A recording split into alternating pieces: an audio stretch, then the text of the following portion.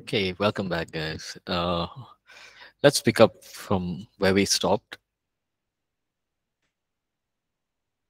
So, chapter 8.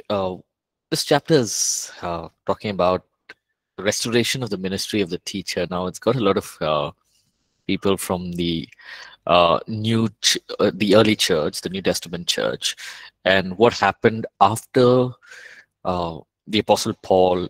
What happened to the ministry and how the ministry of the teacher continued on past Apostle Paul and after the disciples and all of that. So there are a lot of people that who it may sound new to you, but so what I thought was I'll just you know present the notes so that we can just be on the same page and right. So chapter 8, the restoration of the ministry of the teacher. So I've just highlighted things that are important. And so let's go through this chapter, right? Okay, so just to put a little bit of a background, Apostle Paul has moved on. Timothy has taken over the church. So the next line of leadership, Timothy, Titus, they were all there. And slowly they have moved on as well. So we don't have an account of what happened after that. What happened to the churches? There were plenty of churches in Asia Minor, the church in Jerusalem. And so what happened to those churches? Did they just dissolve and just go away? Or was there too much of persecution that everything stopped?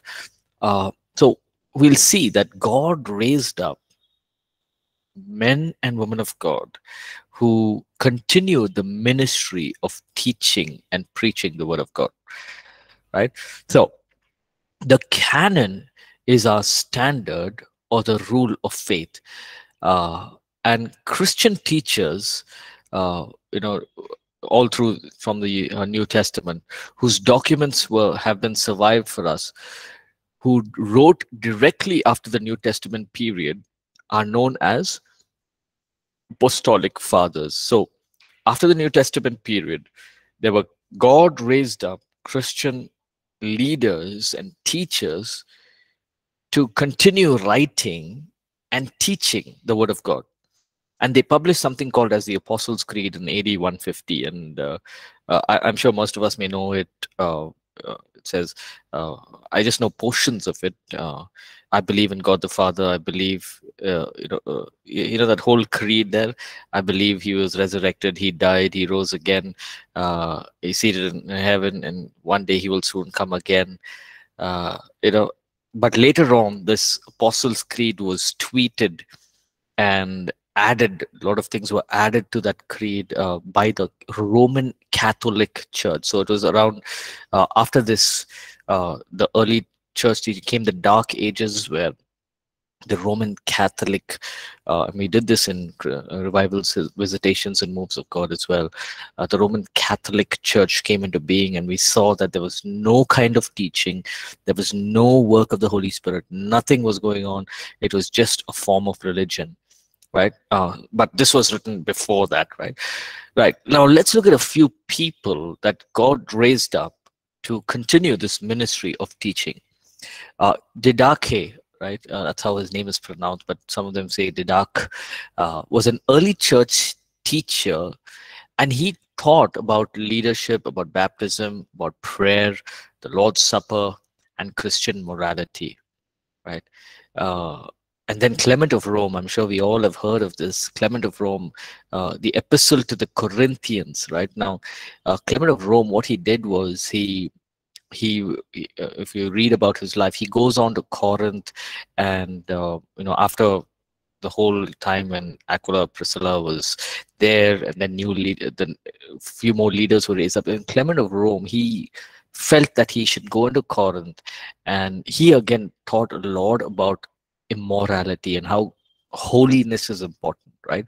So just like how Apostle Paul wrote epistles to the church in Corinth, Clement of Rome also wrote epistles to the church in Corinth, right? Now, we don't know if it's exactly the same church. Most probably there may have been plenty of new churches as well that have started around Corinth, but he did write to the Corinthians, right? He addressed the Corinth using Clement's name, but not not from him is what's mentioned here. uh, Christian sermons he wrote to them. He wrote to them mostly about integrity and holiness. Clement of Rome. Uh, Again, he also was. I don't know how, but he was martyred for Christ, right? Clement of Rome. Then there was Ignatius. There are 7 letters that he has written, and all these letters talk about teaching and ministering of the word. Ignatius spent a lot of time on teaching the attributes of God, right? Now we must understand that new believers were added into the church. Many of them were just, the Holy Spirit came into them, they were changed, they became new believers, but they didn't know about God, about his attributes, about his nature. And so Ignatius was the one who, wrote about the attributes, and he wrote 7 letters to different churches. And what does it show? The ministry of teaching continued on.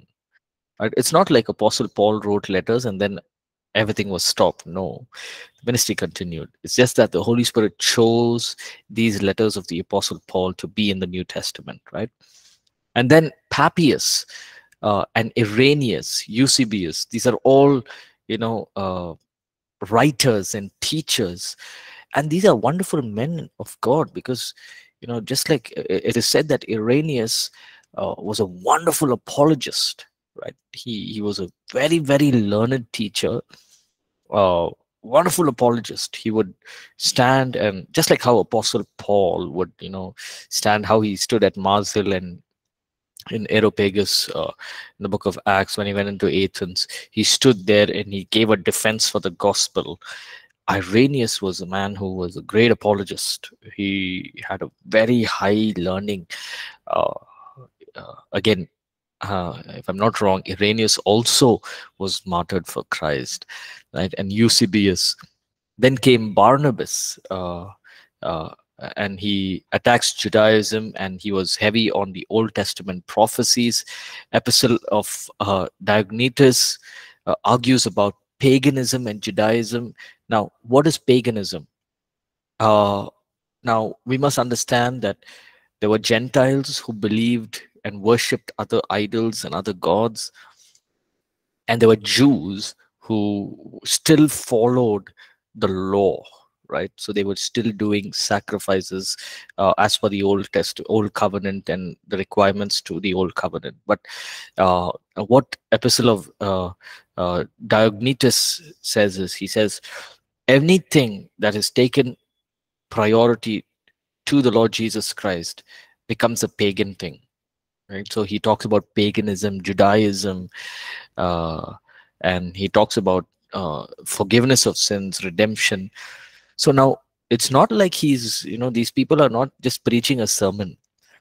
They have written about it. They've extended commentaries written about it. So for example, they would write a Bible verse and they would explain it in writing, right?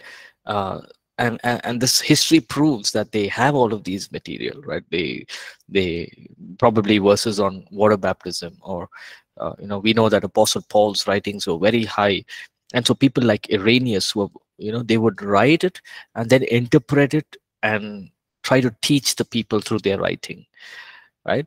And so we see the ministry of teaching continuing on. Then Polycarp of Smyrna. Now, he wrote the epistle to the Philippians.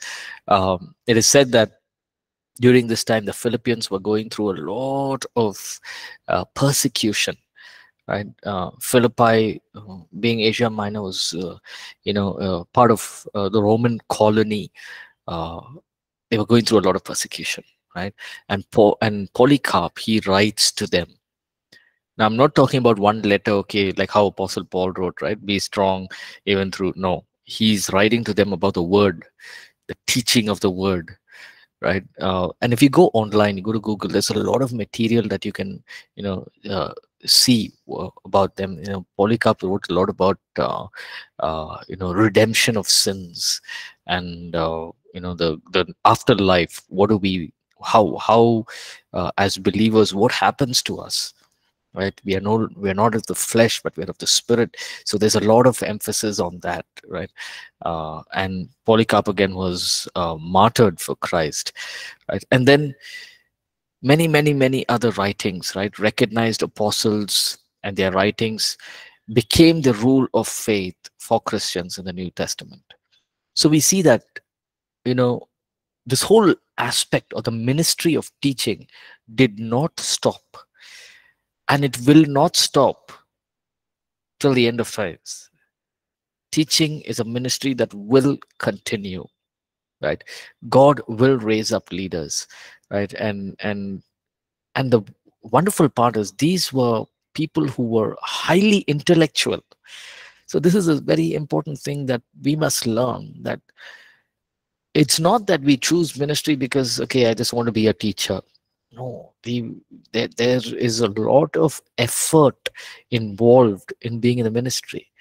We need to be able to teach people, and if we have to teach people, we must be ready to go through that season of learning. We need to spend time in God, right? We need to hear from God.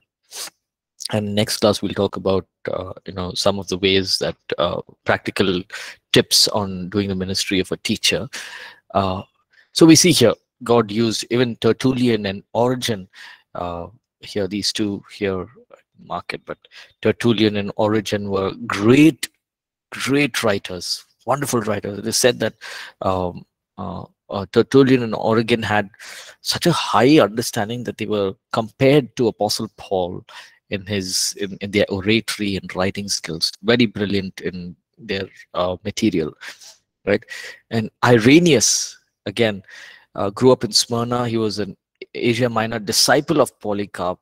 He becomes later on the pupil of Apostle John, and he was a pupil of Apostle John. And what did he write here?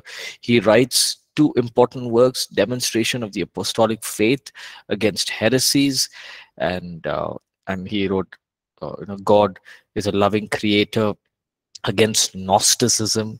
Now we know that Asia Minor was full of the Gnostic beliefs. What is Gnostic?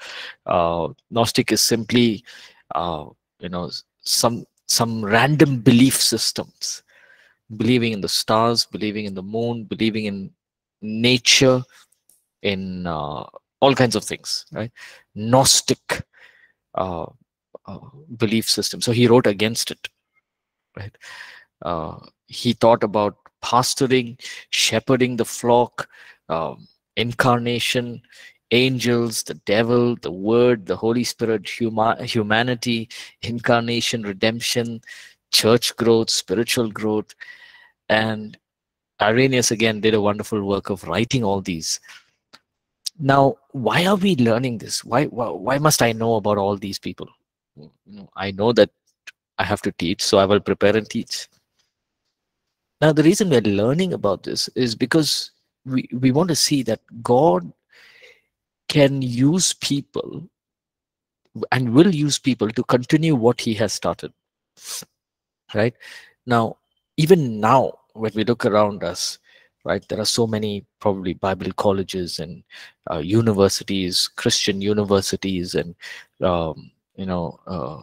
ministries that have their own Bible colleges. It's wonderful, right? But here's the thing: we must make sure that the doctrine is right, right? Make sure that the Word of God is the foundation. And so if we go on, I'm trying not to spend too much time on this. It's just for us to know that, God is working, right? Even through the dark ages, he was working. Clement of Alexandria, born in Athens, was a philosopher, was supreme in Alexandria, in Egypt.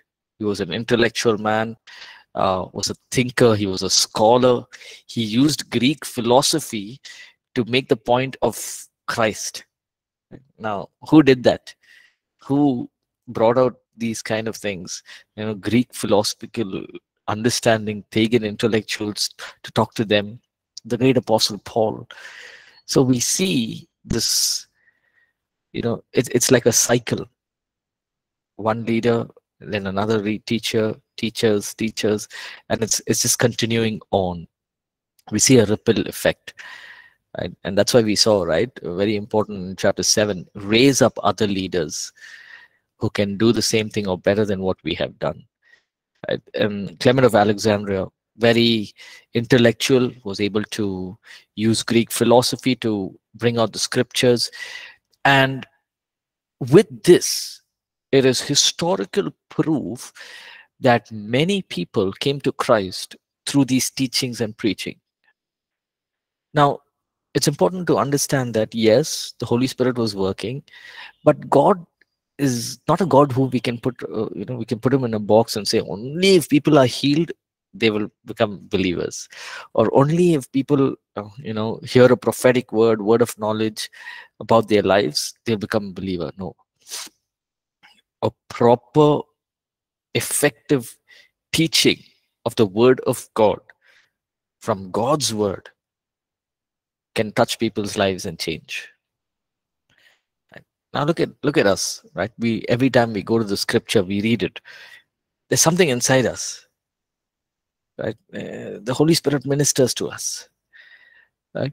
So we must come out of that mindset. Okay, I have to see dreams, visions, or I have to see healing, miracles. Only then, I'm growing in the Lord. No, it is the word, right? And so we see here all these leaders.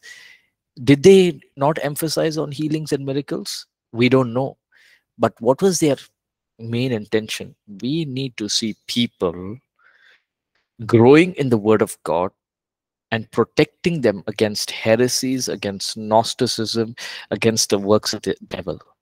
So we have to teach them how to live a holy life, how to overcome the things of the enemy. And so they write. So teaching is very, very, very powerful. When we teach people and you're teaching from the word of God, that word can really grip their hearts. It can change, alter the course of their life. So that is why when you and I get opportunities, we never take it lightly. Prepare well, plan well, practice well, right? When you get an opportunity to teach, maybe in places, and you know it 1 week ahead, prepare well, prepare points, prepare things. We saw how Jesus set the example, right? He had put in parables, stories. When you put your heart and your soul into something that you want to do, it will minister to people's lives, right? So if you know that you're going to teach and preach somewhere, prepare well, be well prepared.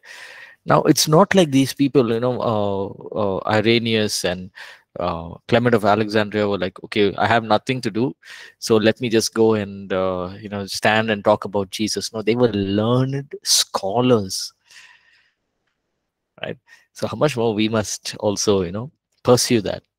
Now, all of us may not be scholars or become scholars, but we all can teach the word, same word, right? We can teach the word. Look at this, Tertullian from Carthage, North Africa, converted in Rome when he was 40 years old, wrote in defense of Christianity in the rhetoric of a lawyer. So he wrote a case, like a lawyer. No, Tertullian was a lawyer. He wrote a case. Okay, this is, if you've seen these lawyers, how they write cases, it's really interesting. They'll put the whole the case study. They put what is the wrong, what is the event, what is the place, what was wrong, what should have been done, and what can be done. And so it's like a thesis. So Tertullian does that. He writes a complete defense for Christianity. For example, right, he's writing now in Africa. We know that during those times it was more of gnostic beliefs, and there was a belief on the stars. They believed in the moon as a god, and so all of those things. So picture this, Tertullian sitting there and he's writing a thesis, and he's writing and saying, you people believe in all of these. This is this. Okay, this is what Jesus is. This is what God is. This is what Jesus did for us. And so through this, we can find salvation. And when we are saved, these are the things that happen. So he's writing it as a thesis, right? Like a case.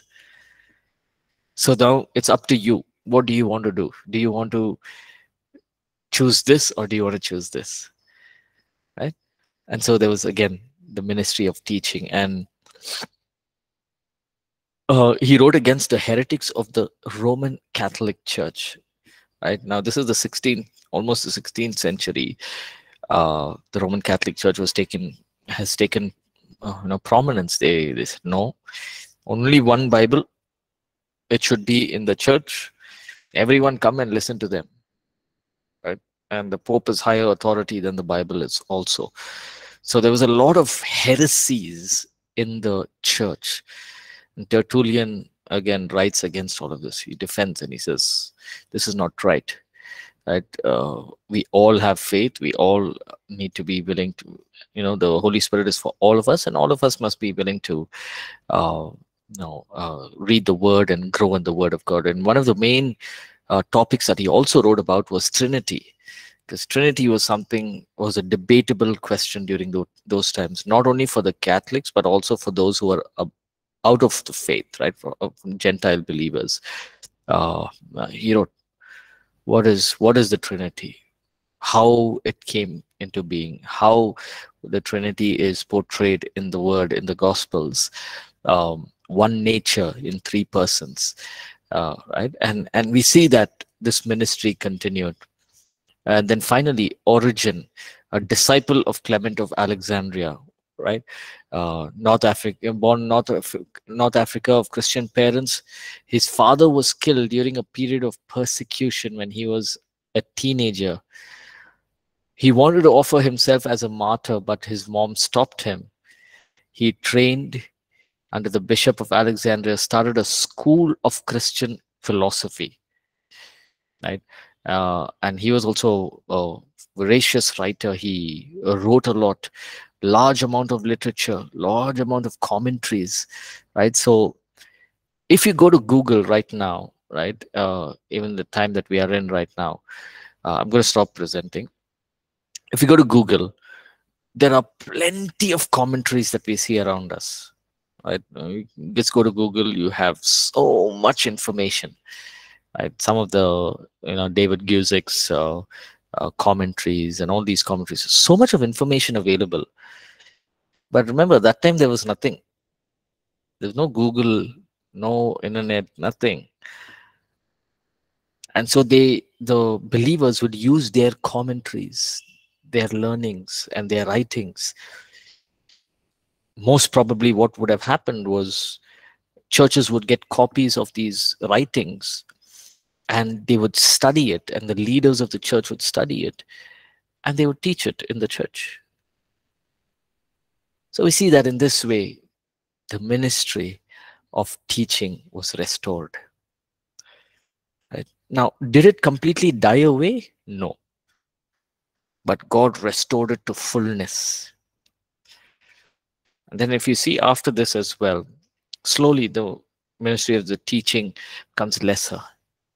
But then in the early 1960s, 50s and 60s, the teaching ministry again begins to rise, with a lot of wonderful men and women of God starting universities, Bible colleges, and then the 70s, the 80s, the whole, there was at one place, there was a lot of the prophetic and healing that was happening.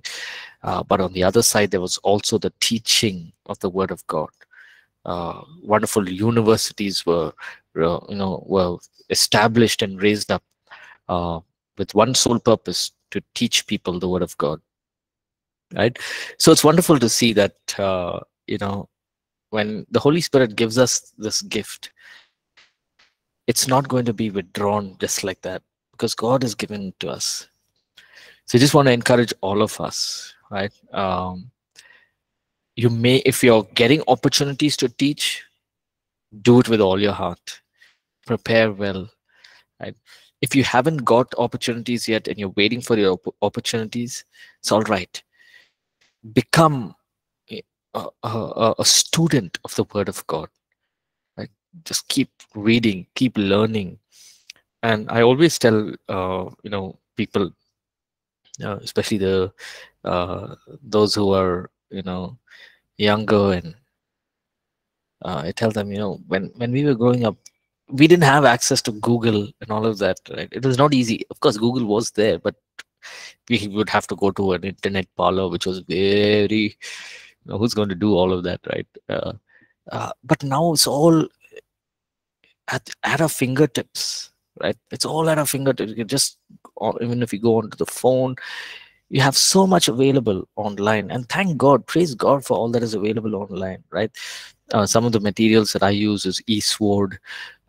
Just go there. They have plenty of commentaries there in eSword. It's a paid subscription, but then just put that in eSword. It's a paid subscription. Then we also have uh,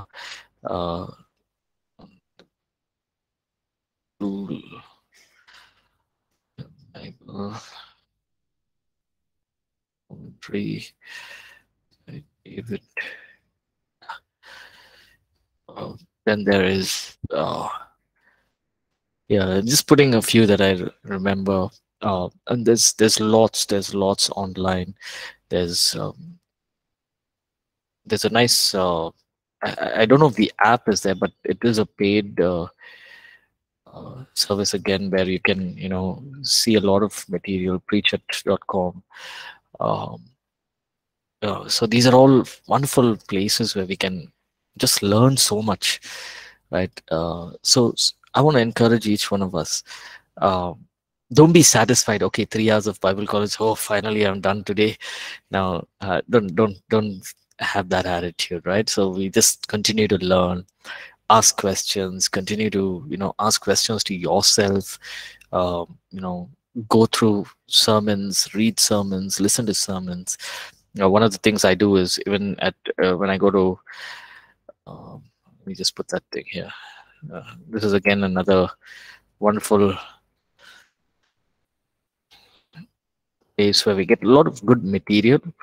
So you can download their PDFs, and there's a lot of there are sermons, but there are also teachings on topics, right? Topical sermons, and word studies, character studies. Now, all these things, these studies, as you study it, it will help you, right? Now, let me give you this example, right? I was reading the book of Acts after becoming a believer and all of that.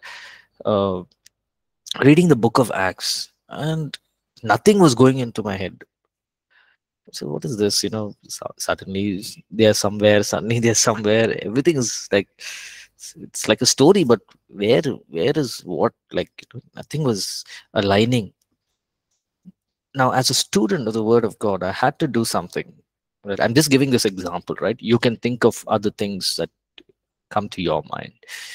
Uh, I said, okay, I want to learn Apostle Paul's missionary journeys. How am I going to do that? Now, I didn't have, I didn't go to Google, and I could not do that. But what I did was, right, this is just an example, right? Not saying you have to do the same thing. You can just do it on Excel and Word document and all that. So I bought a chart, right, a big chart, and I divided it. I said, Paul's missionary journeys, 1, 2, 3, 4. And so I began to read the book of Acts. I said, okay, first missionary journey, he went into Galatia. What are the churches in Galatia? So I wrote down, okay, this 1, 2, 3, 4, 5 churches. Okay. So what he does after that, he comes back to Jerusalem. Okay. And then in each column also, when did he go? With whom did he go? And what was the result of that missionary journey? Right. So each column has its own. First missionary journey, second, third, finally the uh, visit to Rome. And but after doing that, things became clearer, right? And there came a point where I just knew, first he went here with these people, these are the Jews. Second, he went here, these are the places, these are the churches. So what happens when we put these extra efforts as a teacher, right? When you begin to teach people, you'll know, okay, this is it. This is how I thank. Even now I'm just picturing that chart, and I still have it with me. And it's really helpful because now who told me to do it? Nobody, right?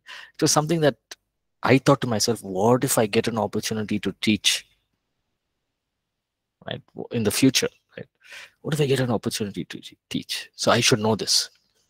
And then even the Levitical offerings, go back to the Levitical. Okay, all the offerings I put there. Why those offerings are for the sin offering, the guilt offering, the peace offering, the grain offering, all those offerings for it. And right, just study about it. What if I get an opportunity to teach, right? So I must be ready, right? And I can always go back and refer to it. And so we must have that desire as students of the Word of God. Only when we are a student, we'll be able to teach it to others, right? And so next class, we'll talk about the practical keys of doing the ministry of a teacher. But I want to ask you, maybe some of you here are already teachers. What are some of the challenges you face as a teacher? Maybe some of you can share. What do you think are some of the challenges uh, that you have faced, and how do you feel that you can improve? Just for us to, I can share with mine. Okay, I'll start with mine. One of the challenges I faced was as a teacher, I had to always, uh, I could not just stay around what I'm talking, like the topic, right? So if I'm talking about uh, worship, right? If I'm teaching about worship, so I can't just say, okay, worship is this and that. So it's always good to, like, one of the challenges I faced was I had to go to different materials from different sources, and going into the Greek and the Hebrew and all of it. It was a challenge initially. Initially I thought, oh man, this is like, how am I going to remember the words? And uh, so it was quite a challenge, and so I had to overcome it by understanding that unless I know the background of something, I will not be able to effectively deliver it. So what are some of the challenges that you may have faced or you are facing right now, in terms of the teaching ministry? Any of you would like to share? I know that John is pastoring our church at APC Bangalore. John, you want to share something? Anything that you went through, or you feel that, especially, I also know that you take the Wednesday Bible studies, so you're teaching there. So you want to share your thoughts? I'll come back. Okay. Just Okay, I no was still worries. thinking. Yeah, yeah. Yeah, no worries. Anybody else? Anybody else? Maybe yours. Yes, Lubega, go ahead. Yes, Pastor, and the class. I've been a teacher since 2000. And, Wow. but number one, if you want to make it as a teacher, number one, know your audience. Mm. Know your audience is very important. When you know what level, what are the what your audience are. Number one is to know your audience. Number two, just as you said, you must know your content. Yeah. Know your content very well, because you might be talking in front of people who actually know more than you know.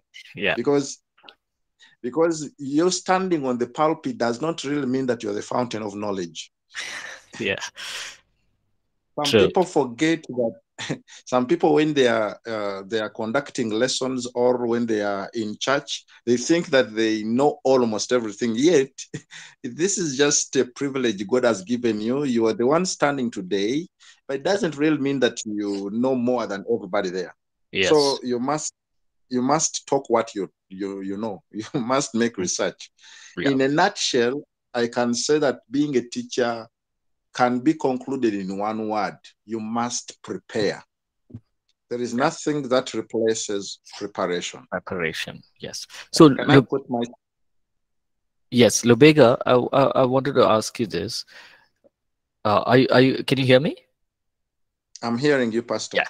Yeah. So in 20 years, I'm sure over the years you have grown as a teacher, you have learned from your mistakes. What were some of the challenges that you faced? Like what, you felt that, hey, I can do better in this, or what were some of the challenges that you faced?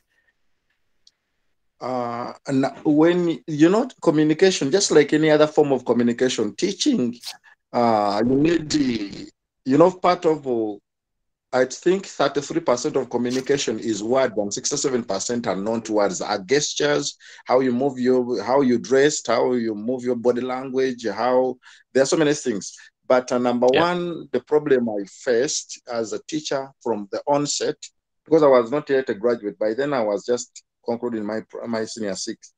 But one of the greatest challenge is when you're standing in front of the audience, is there is audibility. You have a problem of talking when people are not hearing you, or there is also stereotyping in communication, whereby as you stand in front of people, the first 2-3 days when you talk to them, they will now stereotype you. Whenever you stand up, people will say he's going to mention this and this and this. This is where nicknaming comes in.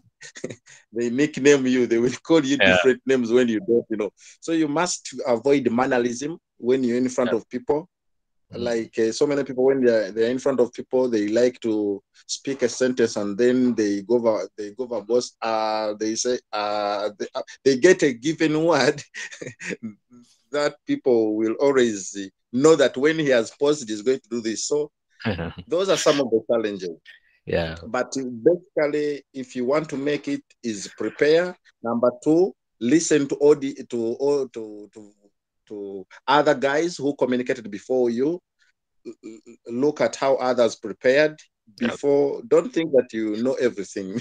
Me, this is what I use. I always know that I don't know anything. I just prepare every day. In Uganda, in Rwanda and Uganda, we usually say that your best someone is the one you are going to preach. So you should not always use experience saying that these are people, I'm used to them. No, prepare. Yes. Thank you, Pastor. Yes. Thank you so much, Lubega. I think that was spot on.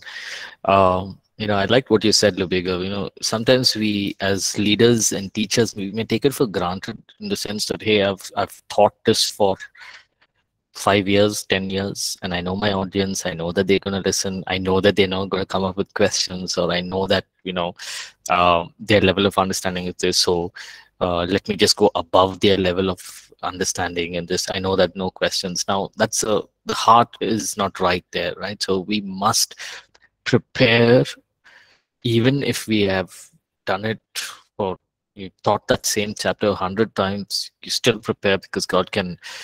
Preparation is always very, very important. And and I like what you said, the bigger, just because we are there teaching doesn't mean that we know everything. But and I've always felt that also, because as a teacher, I know that there are many of them in our church who are way ahead in terms of their understanding, like in the sense that they're all heads of IT companies, divisional heads, way above in terms of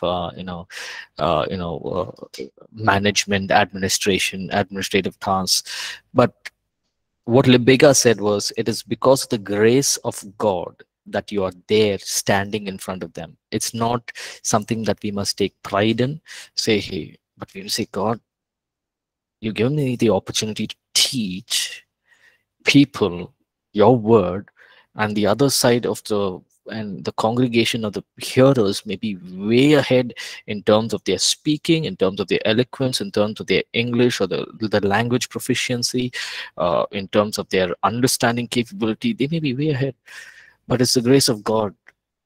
God has chosen you to stand before them. So how much more we must take this as an honor and prepare well. The moment we don't prepare and we try to go do something, we're taking it for granted. Right. Thank you so much, Lipika. Good to hear from someone who's been a teacher since 20 years. Yeah. Okay. Anyone else would like to Um, share? Yeah, John, go ahead. yeah, so I remember when I started teaching or preaching, Mm, one of the feedbacks I got, this is in 2009, that time. One of the feedbacks I got was my rate of speech was very high. okay. Okay, and my body language was not very great. So my pastor and my pastor's wife told about this, and so I started working on it. So how did I do it? I stood in front of a mirror Mm, and started saying, and worked on the body language. How do I move my hands? How do I lift my eyebrows? All those things. So I started working, looking at the mirror, and rate of speech. I started recording in phones, yeah. and just go back, listen to it, and see how well I'm communicating. So still improving, still working. Yeah, yeah. But I'm not saying I've reached there, but still doing Yeah. the same. Yeah. Yeah, thank you, John. Yeah, that's again very important. Thank you, John. I did that and I still do it at times. Last week was we were talking about faith and science, and it had a lot of the sermon and Sunday here at APC Faith and Science. So I remember just praying intently and then just reading about all those people who are scientists and those who don't believe in God, and those scientists who believe in God, their thoughts and videos, kept listening to them on YouTube, and then added material to what was already there and began to preach it in front of the mirror. And it was more of a teaching sermon, it was not a preaching sermon.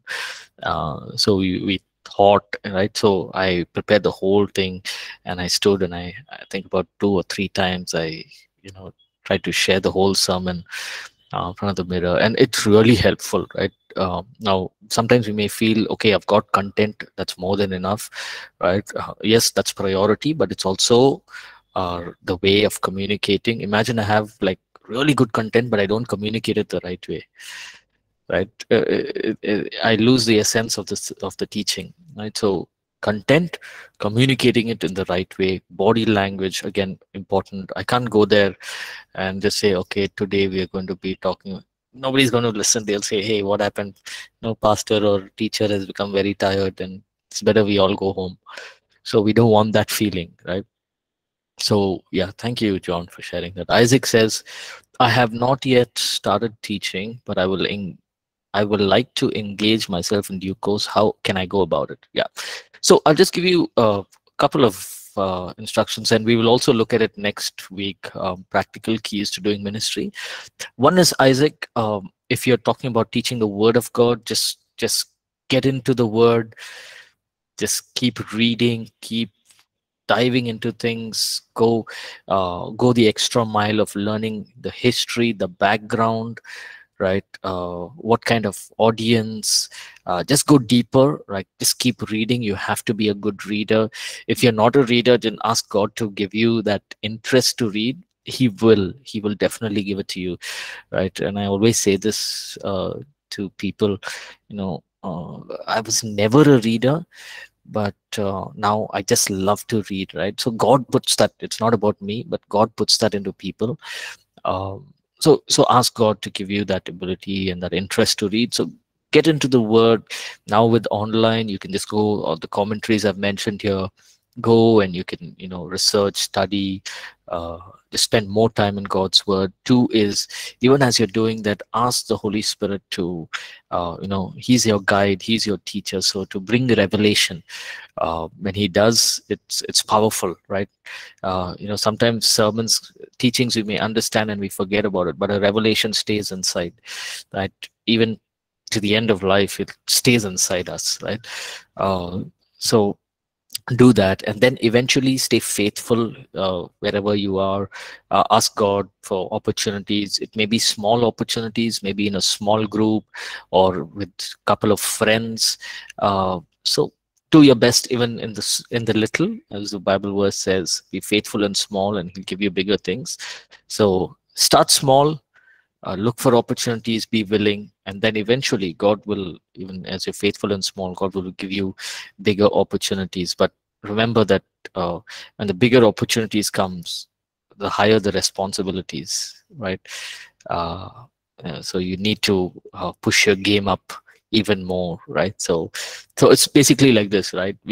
Initially we had only DTH course, then we came up with a BTH course. So the moment I knew, okay, I'm going to be teaching third years, I knew that I have to spend more time, right? I have to spend more time in the Word. And this is for third year, and there's this whole feeling. Now imagine we start masters, praise God, hope we start.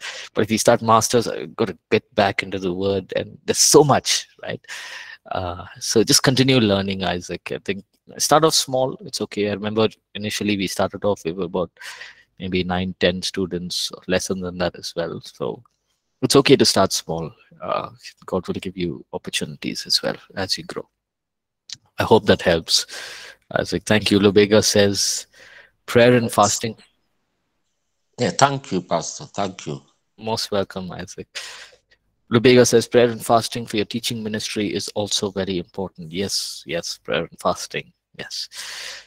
Okay, so it was a good class, good questions, and we'll continue to do this even as we continue our sessions in the coming weeks as well. Be open to questions. Let's leave time for questions as well. Yeah, Lubega's comment again says, stay humble always, be honest during your teaching session. If a question comes out of your knowledge or experience, tell them the truth. Don't cook answers in front of the audience. Yeah. Don't basically Lubega is saying, if you don't know something, be okay to say no, I don't know. And a very important aspect of a teacher is to be teachable, right? So you can always say, I don't know, I'll come back with you with the answers. So right, so it's wonderful. It's wonderful, praise God, that God has given all of us this opportunity to teach this word of God, freely given. We all must use it to build people's lives. Right, let's close in prayer. Maybe one of us can close. Anybody can close. Pastor, can I pray? Please go ahead, Alicia. Father, in the name of Jesus, we want to praise and thank you this moment. We appreciate the opportunity that you have granted us to gather here and learn in your word. Father, we pray, Lord, committing ourselves into your hands once more. We ask for your grace in the name of Jesus, that we will be great teachers, not in word, but in deed, O God. As Jesus taught with his life, may what we teach be also matched with our lives in the name of Jesus. Help us to let our teaching ministry pattern that of Jesus Christ, that men will follow us just to hear your word of truth. In Jesus' mighty name we pray. Amen. Amen. Amen. Thank you, Elisha. Thank you, everybody. Have a great week ahead. I'll see you next Thursday. God bless. Thank you, Pastor.